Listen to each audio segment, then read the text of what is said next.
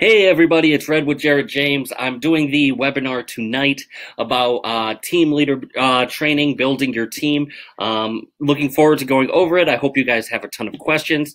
Really quick, I just want everybody to drop, let me know that you can hear me. Let me know that the audio is working. That way I know I'm not just talking to myself over here. But just drop in that you can hear me and let me know where you're coming in from. I'd really appreciate it. Just so you guys know, there's usually about a 10-second time lag between what I see and when you guys put the notes in. So if you guys can see and hear me, go ahead, throw those in. Becky, I see you're from Wisconsin. That's great. And you can hear me. Perfect. So I want to get started. Just so we can get things up and running, I want to do a little poll. A nice simple one, nothing crazy. I just want to know what size your teams are. How big are you? Are you guys solo agents? Are you a small team with 2 to 3 people? How big is the organization that you run? And then from there, I could kind of figure out where everything else taps in. So, okay. So we're getting a pretty good layout all across the board. We've got a couple of people with large teams over 35. We got a couple of solo agents, some small teams. Looks like it's a nice diverse group, which I'm really excited about. What I plan on talking about today is how to build a team, how you do things the right way. Many of you guys who have had experience building teams, whether you're a solo agent or a small team, you've probably gone through similar growing pains where you were reactive instead of proactive with hiring people. So I want to go through the proactive ways in order to build the team the right way, and what it looks like, what steps you need to follow, what's the things you need to do with every hire. It gets kind of overwhelming when you try to think about growing an organization the size some of you guys have with 35 plus members. Once you think about how big that is, it can be difficult. But when you think about it one hire at a time, it gets a lot easier. So my job today, and what I really want this webinar to be about, is how to recruit, hire, train, and coach the right people every time to reduce people walking away from you or failing or falling out of the business or all the other horrible things that happen. So I'm really looking forward to it. If you guys have questions, when you think of them, feel free to just drop them in the comments. I'll be going back to them at the end of the webinar to answer everything for you guys. I want to make sure that we go through everything we can with this. So the very first thing I want to talk about is why you should build a team. Apart from the tea leaves of the industry saying that that's the direction things are going, it's just smart business. If you went into a car dealership and the same person who sold you the car also does all the financing and then goes and changes your oil, you'd be a little concerned.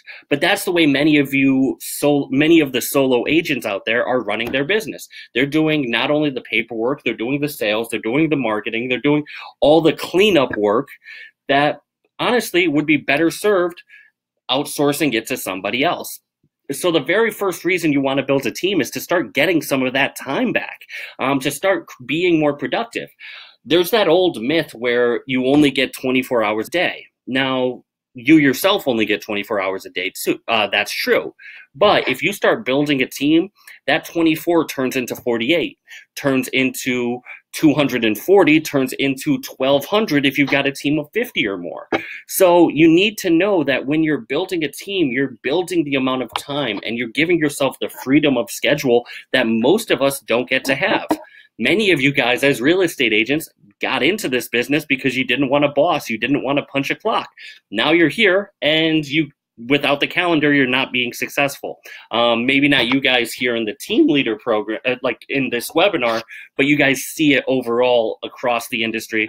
People who say, I don't want a boss, and then suffer from all the disorganization. The next reason you're going to want to build a team is for repeats and referral business. Let's just assume that everybody has a sphere of influence of 200 people, just to keep the math simple. You can go out there, shake hands, kiss babies, and grow your sphere of influence, but once it gets to a certain point, it begins to be unsustainable anyway. You cannot have close relationships with 300-400 people. But if you're to hire somebody, now your sphere of influence goes from 200 to 400. And when you hire 5 people, it goes from that 200 to 1,000 or 2,000. Once you're at 10, up to 40,000 if you're at 50. So that referral network and being the mayor of your town and being that local celebrity absolutely helped you in terms of the way that you can grow your business. So that's a huge reason in and of itself, is the business potential just exponentially increases. Also, think about all the deals you lost because my cousin's a real estate agent. My auntie's a real estate agent. Oh, I knew this girl from high school who was a real estate agent. We've all lost business that way. Now, if you adopt that cousin, aunt, friend from high school, that's less money that just slips through your fingers. So make sure that you're growing a team so that there's more of a footprint that your business has in your community. And the last one is pretty much the most obvious one, is increasing revenue. The NAR statistic says the average real estate agent sells 11 houses a year. If you have 5 people who are on a 50-50 split with you, who are selling that national average of 11 houses, now without any real struggling and grinding or dealing with paperwork, you've gone from that 5, you've taken those 5 agents and you've had 25 deals, because combined they do 50, you take half of that for the 50-50 split, and now that's yours. So that's a huge reason why you want to build a team anyway. Now I want to talk about what kind of teams you can build. So I'm going to hop on a slide that I have. This is a slideshow I also posted earlier in the Facebook group. If you aren't a part of it, it's Jared James Coaching on Facebook. Feel free to hop on there. I do live videos a couple of times a week. I usually talk about sales on Wednesdays, and I talk about what's going on, kind of a state of the union of Jared James and Georgia Media on Fridays, that I think you guys will really enjoy. So let me walk into these team stages. Now, everybody is going to be in different areas with this. There's 7 stages. I'm not going to talk about the latter ones as much. These are different structures that we can do that become scalable. It's not a business that's going to fall apart on you. These are things that you can give people the tools in order to let them grow within these structures. Now, if you have any questions about these, if you want to move forward with them, I highly recommend getting a coach who can help teach you these things and teach you all these splits that you need to know, and how much should you be paying a transaction coordinator, how much should you be paying an admin, a buyer's agent, a lead buyer's agent, a listing agent, a lead listing agent, an ISA, all of these different things. So when you're looking at these slides, you can see here there's the different positions. Transaction coordinator, they handle the contract to close paperwork. The admin, they're handling the marketing, the admin duties, the customer service. Team leader, you can see all of that stuff too. I hope you notice on team leader, you see the very first thing under team leader is handling the bookkeeping. That is a very specific reason why you should not be outsourcing your bookkeeping. You need to know what the Army looks like. You need to know what your resources look like. If you start giving somebody else and you don't know what you can spend each month, and I understand, I'm not a big fan of doing bills either. I'm not a big fan of balancing a checkbook. It's not my forte. I'm not that style of personality. But if you don't do it yourself, then you're losing sight of what the Army looks like. So make sure that you're doing that yourself. So this is just the stage 1. This is the very first stage of building a team. This is just you, an admin, and a transaction coordinator. A transaction coordinator is something that you should absolutely have on day 1. You don't have to pay a dime for a transaction coordinator until you close business. It costs you nothing. You should absolutely have it, because that's going to free you up. That 5 to 6 to 7 hours of paperwork that you have to do, that could be spent prospecting and building a business. So you should absolutely have a transaction coordinator on day 1. So make sure that you know that and that you're doing that. Also, in the bottom left corner, you see the disc profiles. You see the transaction coordinator as the SNC and the admin as the SNC. If you aren't familiar with disc profiles, I highly recommend that you start watching some videos about them. That's one of my favorite tools that I've ever seen, and that I use pretty much on a daily basis when I'm talking to people, so I understand the way they want to be talked to. With these disc profiles, these are the personalities of the people you want to hire. If they do not have these personalities, you're increasing your chances of losing them. If they don't like doing the job that you assign them, odds are they probably won't stay in that job very long. Usually the C personality style particularly usually likes the checklists. They like the organization and the detail-oriented work.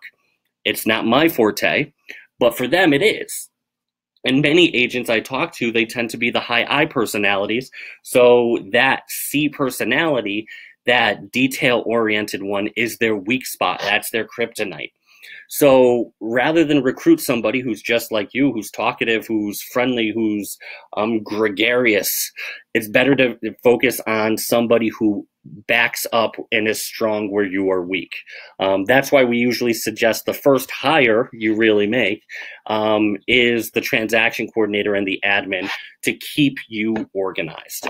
So this is just stage one. Stage two is when you start adding people to your team and you add that buyer's agent.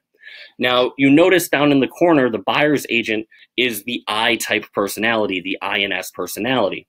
The S personality is the dove. They're usually the office mom. The I personality is the parrot. That's the person who's bright and colorful. The reason you want somebody like that is because it's what a buyer's agent does is they host the open house. They're the ones who are showing the houses to people, and you want it to be as fun of an experience as possible for your buyers. So if you hire somebody as a buyer's agent, they need to have that personality that's still going to be fun when they see house 20, house 25, house 30. That it's going to be somebody that they're comfortable hanging out with for that period of time.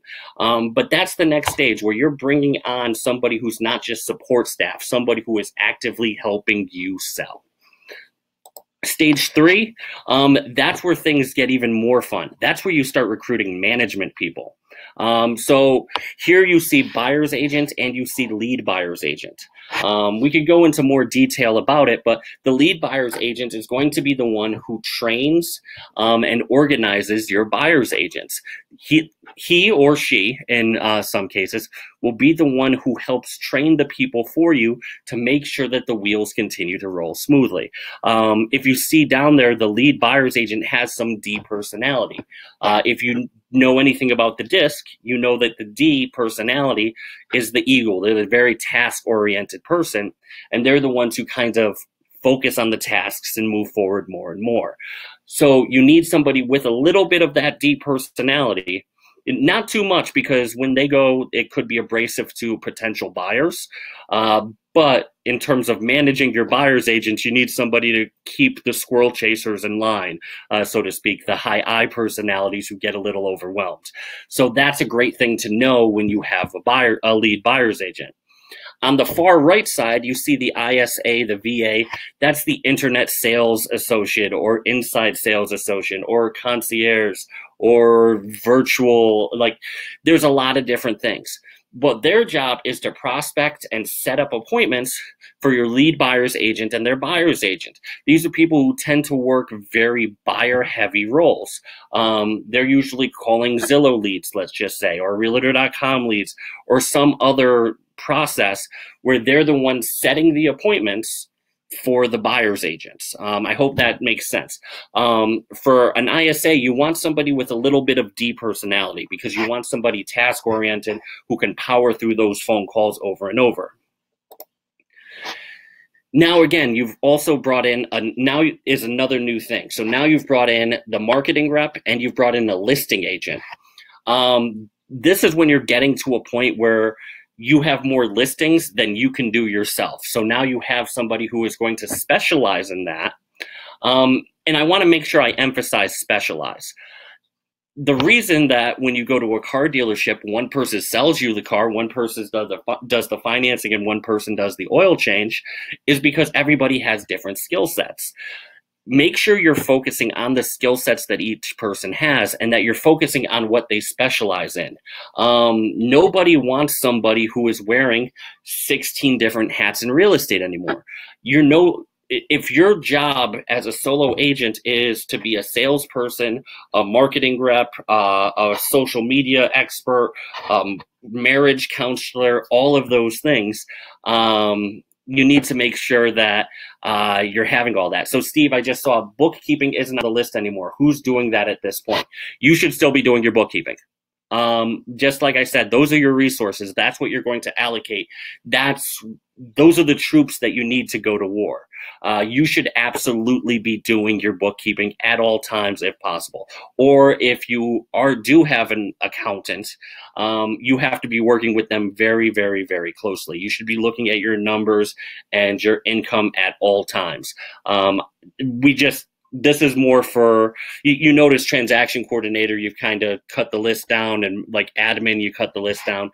You're still always going to be doing your bookkeeping. We just needed to keep the space in here. So you hire the marketing rep who's going to focus on building your brand, building your integrity, keeping social media, keeping the eyeballs focused on you. You can see you're going to get more buyer's agents and the listing agent who's going to be helping you schedule the open houses, set up the listing appointments, and do all of those things for you too. And then the next ones are kind of just builds onto that, where you're getting showing agents, buyer's agents. These are areas where not as many people will get to, but just so you could kind of see. So this is where you're really running a business and you've probably got 20 employees in here. The nice thing with this structure is that you can see growth in these different jobs. Once you expand to a certain level, people who start out as a buyer's agent can eventually find themselves promoted to become a lead buyer's agent. There's not just this stagnant level where, oh, I'm just going to be this the whole time. People want to see a couple of things with every job. They want to be able to see that they're being productive and they're accomplishing things. That thing that may be accomplishing, it could be something as simple as making enough money, but they need to feel like they're accomplishing what they're setting out for. They need to feel like they are growing and they are learning, and they need to like the people that they're working with. If you can show them in a lot of different ways that you have all of these things in here, it's going to make a much stickier employee for you. So make sure that you guys do that. So this is stage 5 leadership, where you have a significant team underneath you. This one has 10 plus people, because you could see the parentheses after the listing agent, showing agent, buyer's agent. This will last for a little while until you get up to 30 plus employees in all likelihood, where you're having directors as opposed to just lead agents, and directors of operation, of marketing, of concierge, buyer directors, listing director. And then finally, when you move into expansion.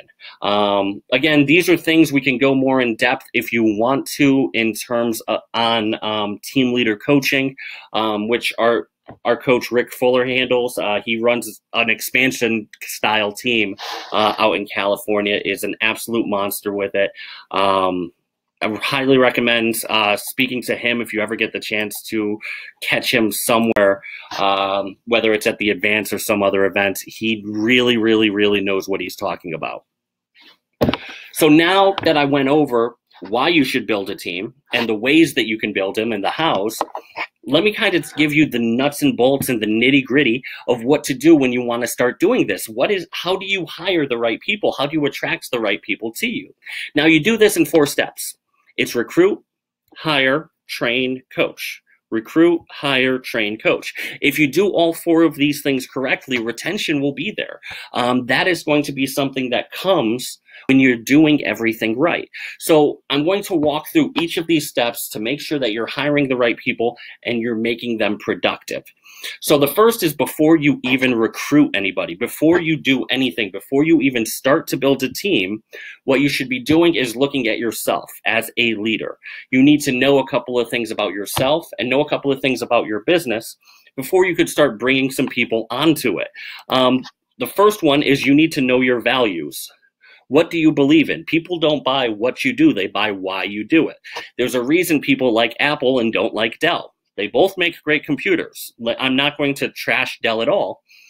But the reason people like and they identify with Apple is because they have this persona about them. And everything they do relates to what they believe in. They believe in disrupting the status quo. And the way they do it is by doing things like iTunes that utterly disrupted the music industry. They do things with the iPhone where now all of a sudden you have internet access in your pocket, which didn't really happen prior to Apple, at least not at a massive scale. They believe in simplicity and ease of use with the original Mac, the Apple I or the Apple II, where it was in everybody's computer, and balancing the scale so it's not just these multi-millionaire companies. If you know what you value, if you value equality for all the way that Apple kind of does, and you can relate that, it's going to help you attract people. It's all going to be about what your mission statement is. I know on a personal level, my mission statement is twofold. I help people and I fix things. That's what I believe in. That's what I believe that I'm not a huge religious person, but I believe that is what I'm here to do. It's one of those things that I can do better than just about anybody else. Search deep, know what your values are, know what you believe in. And if you can do that, you can attract the right people to you. I don't mean this to be political. I don't mean this to be, I do mean this to be emotional. Whatever you value is going to be what you attract. So make sure you're bringing the right people onto the bus in terms of you guys agreeing to the right things. The next thing after know your value, you need to know what you value. Know your values. Now it's know your value. Let me say it that way. So before I was talking about know your values. Now it's know your value. I know I'm confused too. So what is your unique value proposition when you go and talk to people? When you're talking to an agent, what do you offer that the Century 21s, the Remaxes, and all of these other major places don't? What sets you apart from everybody? Now, I want you to think about this recruiting the same way you think about your marketing when you go after listings. Your job is to set yourself apart and be somebody that they want to work with. The same way that seller, when they sit across from a dining room table from you, they want to work with you because you're loyal, you're trusting, you're friendly, all of those things. You want to make sure that that agent across the conference table from you wants to work with you for the same reasons. I tell a lot of people real estate comes down to three surfaces. It's the dining room table, the desk, and the conference table.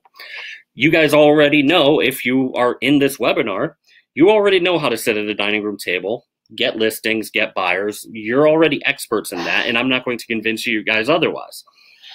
You guys probably are pretty good at the desk. You probably know how to prospect. You probably know the bookkeeping. You know how to use your CRM. What we're talking about now is the conference table. And what value do you provide to somebody who's on the other side of that conference table when you are interviewing them? Do you offer training? Do you offer leads? What do you do to justify your cut, so to speak? What do you do to help get them up and running the right way? So make sure you know why your business is different from everybody else, and know about it from what they see, not about from what you see. You can say that you've got integrity, you're honest, that you're hardworking, all the lines that every agent says. And it's perfectly okay if you don't know what sets you apart. The great thing is you are on this webinar, and you can write down the question, what is my unique value proposition to a new recruit? Let me say that again. What is my unique value proposition to a new recruit? If you write that down and you answer that question thoroughly, it's going to be so much easier for you to attract the right people. Now, the next thing you need to know is know where you're going. You have to know what your goals are. And again, these are the three things: know your values, know your value, know where you're going. These are things you need to do before you even set up an interview. You need to know what these things are in order to attract the right people. So what are your goals? quite frankly, it sounds romantic, but that midnight train going anywhere, that's only for people who are running away from their problems, and those aren't the people you want on the bus with you. What you want is people who see your vision, who see their goal, who want to get to that mountaintop with you. So make sure that you know those, that you're talking about those, that you're vocal, very, very vocal. Rick says that you should be able to grab one of your employees, shake them awake, and then say, what is our company goal? And they should know it right like that. If they don't, that is an organizational problem. They don't feel, they may not be going in the same direction as the rest of your employees, and everybody might be going in different directions, and that is no longer a team. When you have a team, everybody is working towards the same goal. The ball goes in the basket. If not all of you are working in that direction, there's a problem. So make sure you guys are all together on your values, value, and goal. So now, how do you recruit? Now, this is going to be one of the more complicated and one of the simplest things that we could talk about. The first thing is you need to decide, do you want to attract new agents or do you want to attract veteran agents? And that's up to you guys, whichever you guys prefer to go for. Personally, I like the idea of attracting new agents.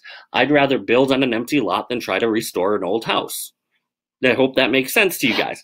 I don't want to try and break somebody of the bad habits that they've developed back in the REO days of 2009.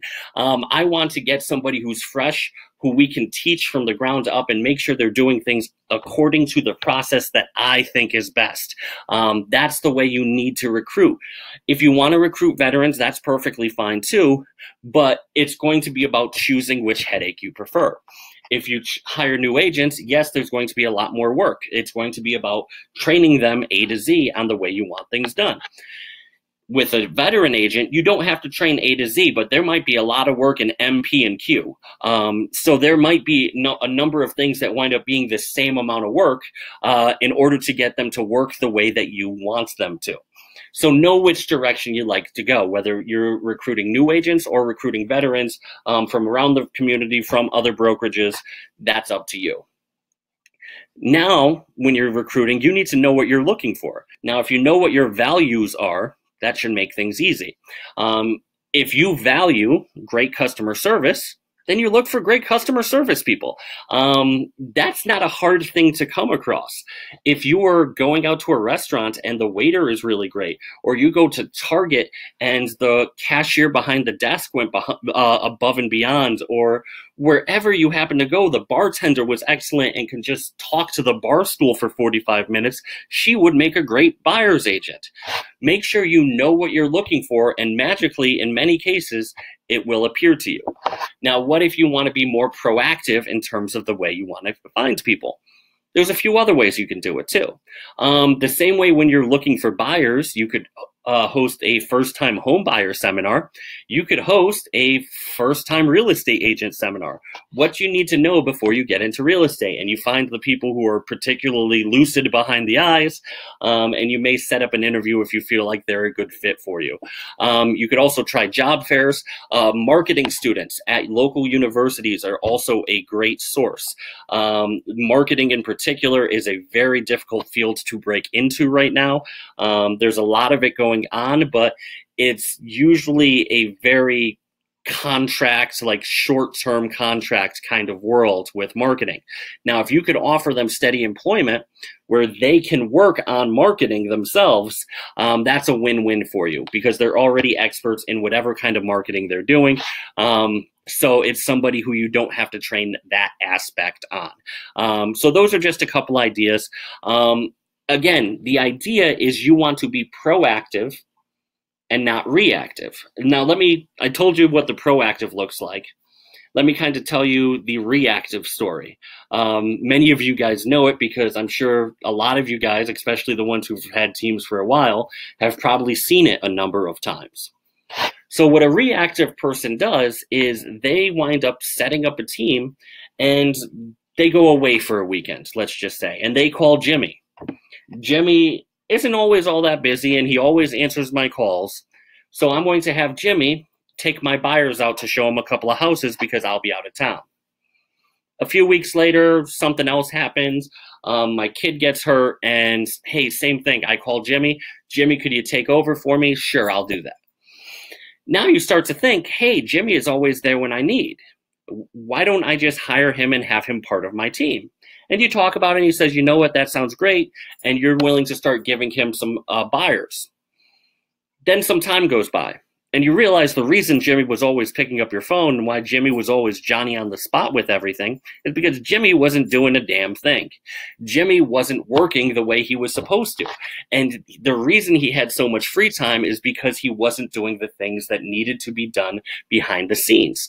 Now, let's say one of the buyers that you gave him to show houses to comes back to you. And they don't come back to you as in, hey, I want you to work and sell and help me buy a house. They come back to you with another agent. They come back on the other side to buy one of your listings that Jimmy didn't even bring up to them. Jimmy isn't working out anymore. And that's what happens when you hire the people who are struggling along. You tend to get more struggles. So make sure you are being proactive and you're recruiting the right people over and over again. Now that you've recruited people and you have your appointments and you have the people that you may want to hire, how do you know that you're hiring the right person? Now, Patrick Lencioni wrote a really great book that I highly recommend. The book, it's called The Ideal Team Player. If you don't have it, it's on Audible, it's on Amazon. I highly recommend it. Patrick Lencioni, The Ideal Team Player. And he boils down recruiting and hiring the right people to three things. And he boils down his corporate culture to three things. He wants people who are hungry. He wants people who are humble. He wants people who are smart. Humble, hungry, smart. Now, when I talk about smart, I don't mean they need to be rocket surgeons. I mean, they need to have emotional intelligence. If you are recruiting for those three things, that's going to make the best culture and the best team atmosphere. You can't just put a bar in the corner and a ping pong table in the office and say you built a culture. You need to do it by hiring the right people one at a time. For you guys, I want you guys to understand how lucky you guys are for the fields that you are in. Most people go to work and they have rocket surgery. Yes. So rather than brain surgeons or rocket scientists, rocket surgeons. Yes, Margaret. But rather than being forced to sit with Diane or somebody who's super annoying in the cubicle next to you, you get to pick the people who work around you. You get to pick the people you get along with. If you are building the team the right way, you get to pick your coworkers, which most Americans don't have the chance to do. So I want you guys to feel blessed in a way that you can do that now. Now, when you're hiring them, again, humble, hungry, smart. If you find people who are hungry and smart, but they aren't humble, then they're going to be the narcissist. These are the people who are always walking in your office, demanding more, demanding more, demanding more. That's not going to work. If they're not hungry, they're just going to be lazy. They're going to be the Jimmies that I talked about before. If they're not hungry, they have no part of your team. Our coach, Rick Fuller, says we promote them up to customer. They may not be working in the office anymore, but they're welcome back if they're buying a house. And the last one is that if they're not smart, if they don't have the emotional intelligence to behave well around others, and they're constantly stepping on toes, and they're a drama king or queen, they do not belong in what you're doing. So make sure for whatever position you're hiring, you are hiring people who are humble, who are hungry, and who are smart. Now, let's say you find somebody who has those three characteristics. What's the next step? Well, now you look at their DISC personality profile. Remember the slides down to the bottom left that I showed you before? Well, now you want to make sure they fit in the role that you are looking for. Having the right people on the bus is great, but you need to make sure that they're in the right seats as well. If you keep attracting people who are just like you, let's just say, if the high I personality is bright and colorful, there's too many redundancies and you're going to just get irritated. Make sure that they're humble, hungry, and smart, and they fit the job title that you are hiring for. The next I want to talk about is training. So we talked about recruit, hire, and now I'm going to talk about training. The very first thing you need to know when you train people is you need to know your systems. You need to know A to Z, everything that you're doing, no matter what. Now, if you were to think back to your childhood and the burger that your mom used to make, that big, it was like a meatloaf between two slices of Wonder Bread. You put the ketchup on it and the Wonder Bread gets all pink and gummy. That's a better burger than anything McDonald's has ever made. But McDonald's is worth billions of dollars. I'm willing to say your mother probably isn't worth billions of dollars emotionally, yes. But from an actual financial perspective, she probably isn't a multi-billion-dollar company. So why is McDonald's overperforming? And the reason is consistency. And the reason is systems. If you don't have either, it's going to be very difficult to succeed and build a business the way you want to. You should be thinking about, if I get sick tomorrow for whatever reason, you get a virus that's similar to the one that Stephen King wrote about in The Stand. You need to know that your business can be taken care of. If you got hit by a bus and you have amnesia, you need to know that your business is being taken care of. The way you do that is by having written systems for everything. You need to know the fries go into the fry oil at 350 degrees for 2 minutes and 40 seconds exactly, and then the timer goes off. That's the only way to get the fries exactly as crispy as you want. So if there is anything in your business that you do more than 3 times, now that's the rule. If you've done it more than 3 times, you should have a written process in place so that you can teach people how you want to do it. That's how you build a business that you can eventually sell, and not just a hobby business. There are plenty of people who make money with their hobbies. There are very few who make their hobbies their businesses. Make sure that you're building things in a way that part of your retirement plan is to sell the business for $750,000, let's just say. But the only way to get that point is to actually build your business in a method and along the ways where you could get hit by a bus and your business so succeeds. Quick side note, Brenda, I just saw any chance of a replay. We should be getting that in the near future. That's assuming technology works the way it's supposed to, but that should be going out very, very soon at the end of it. For right now, just take as many notes as you can. Any questions you have at the end, I'll try to answer as well too. So back onto training. If you don't have the systems yourself, don't be afraid to copy somebody else's systems. I'll actually just put the offers up now. So these are the things we offer, and among them, there we go.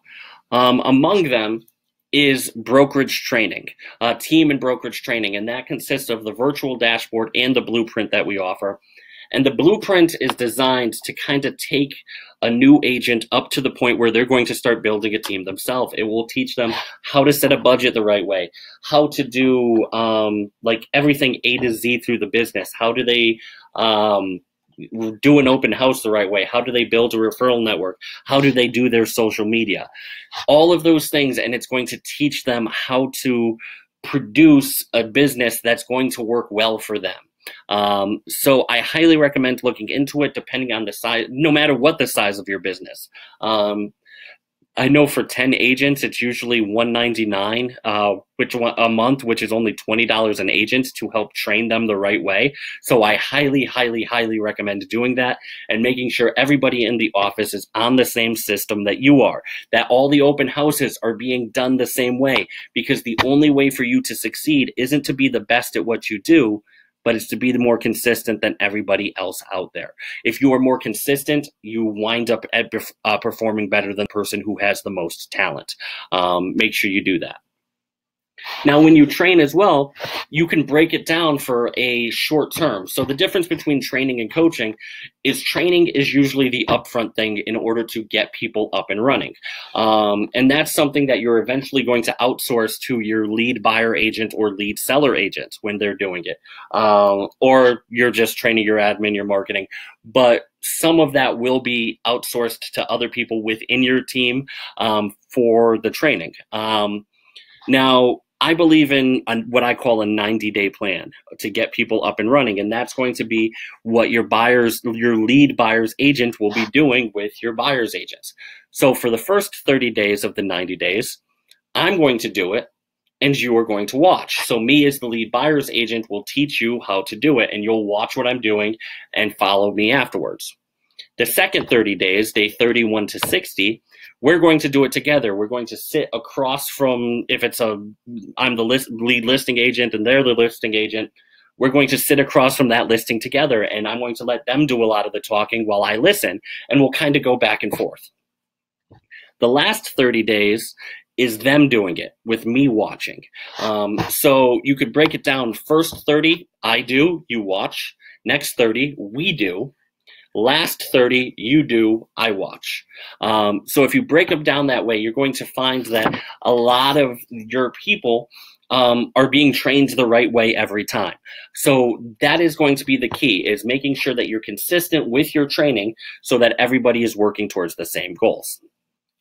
Now on to the coaching side. So referrals, when our recruiting, I should say, is like generating it's like prospecting. Hiring is like actually doing the listing consult. Training is the actual work from listing to close. Now, what is coaching? Coaching is past client follow-up. These are people that you've hired and that you've trained. This is closed business, so to speak. But in real estate, there is no such thing as closed business. There is no people who are just done and off the market. These are people you still need to follow up with and you still need to talk to. So you need to have coaching sessions, whether as a team or individually, and having this culture of accountability within your office. I recommend weekly coaching sessions. I 100% do. You need to know what everybody's numbers are. You need to be there to hold them accountable, and you need to keep up with the current training. When I mentioned before the brokerage coaching, that part of that is the virtual dashboard, and Jared does a video on there every Monday. And that's what a lot of the people who we work with who have been very successful with the brokerage training program do. They'll host their weekly sales meetings on Mondays, right when the video comes out. And Jared will talk about some stat that just came out with NAR, or Jared will talk about, hey, we've seen a lot of traction with this kind of Facebook ad, or whatever it is. And so Jared is constantly updating the training for you. And then from there, you guys can just stay on top and what's your numbers, what's pending, what's moving forward. You could focus on the lead measures as opposed to the lag measures that are going to get you to that business. So with this, coaching is going to help you keep that culture and keep that accountability. One of the big things that's always tough is when people leave their offices and decide to start working from home. Many times you see their production start to dip. And the reason that production dips is because there's not that accountability over there. When you're at home, you don't have as much, I'm trying to think of the right word, impetus, I guess you would call it. Not impotence, impetus, in order to get things done. So having that culture, that office where people can come in and feel part of a team, it spurs everybody on in order to hit their goals. Now, what are your goals? You can decide whatever you want. You can decide that we want our average agent to have a GCI commission of over $200,000. That could be an office goal.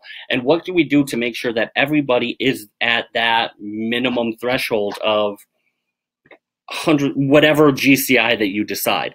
Obviously, GCI, what you guys believe is the right number, is going to differ all over the country. I can't tell you what you should put in as standard practices in California versus rural Alabama, because there's very, very considerable differences.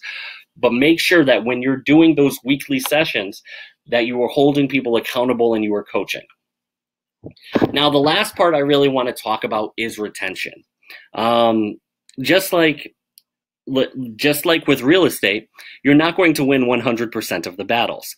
But if you're doing all of these other things right, if you're recruiting the right way, hiring, training, coaching the right way, retention should be pretty easy. because you've built this culture, you've trained people the right way, they are successful. The three things I mentioned before, where they are accomplishing things, where they are feeling where they are growing, and where they like the people they work with and the culture, those things will all be taken care of because you've done the first four steps well. Inevitably, there will always be somebody who starts thinking the grass is greener on the other side. That's just the nature of the beast. There's always going to be somebody who's willing to approach you and approach an agent and say, hey, if you work for me, I can do better for you. Most of these people, ironically enough, usually offer a split. They offer something along the lines of a 90-10 split. Now, this sounds great, but if you're a team leader, you know that the amount of work you put into your agents, you can't survive off the 10%. It's not, the juice isn't worth the squeeze. So you want to make sure that you know what you're offering is in line with the work you're putting in. The same way you guys complain about and agents complain about, hey, these people just scalped their own commission rate and they're selling the house for 1%, and oh my God, it's so horrible and I don't know how I could compete with that. Well, you know what happens with them eventually. They figure out usually fairly quickly that volume model doesn't work unless you're actually doing the volume. So make sure that you're scaling in the right way and that you're not just cutting your own rate. So to that point, I was speaking with one of our coaches, and I mentioned him a few times, Rick Fuller, yesterday. Rick is the one who runs our team leader coaching program that I highly recommend reaching out about if you're interested at all. It's focused purely on building a team. But he was telling me a story of one of his agents that recently got approached by another brokerage. Now, she did 20 deals last year, and another brokerage said, hey, you could come to us and we'll give you a better split.